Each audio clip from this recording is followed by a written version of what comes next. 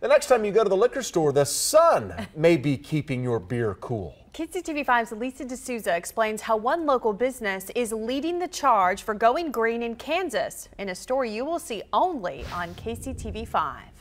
A short move across the street to Lukas Liquor's new location at 119th Street in Overland Park, but there are big changes underway. They can keep beer cold using the sun.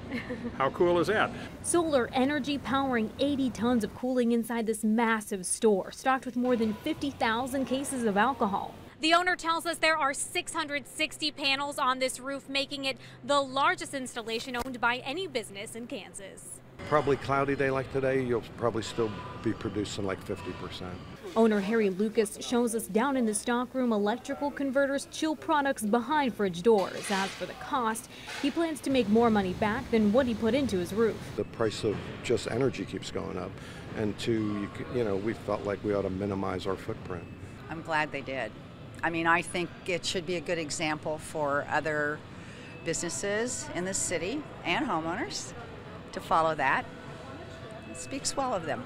A change customers seem to be impressed by. Solar energy, an option this local business owner hopes others consider. In Overland Park, Lisa D'Souza, KCTV5 News.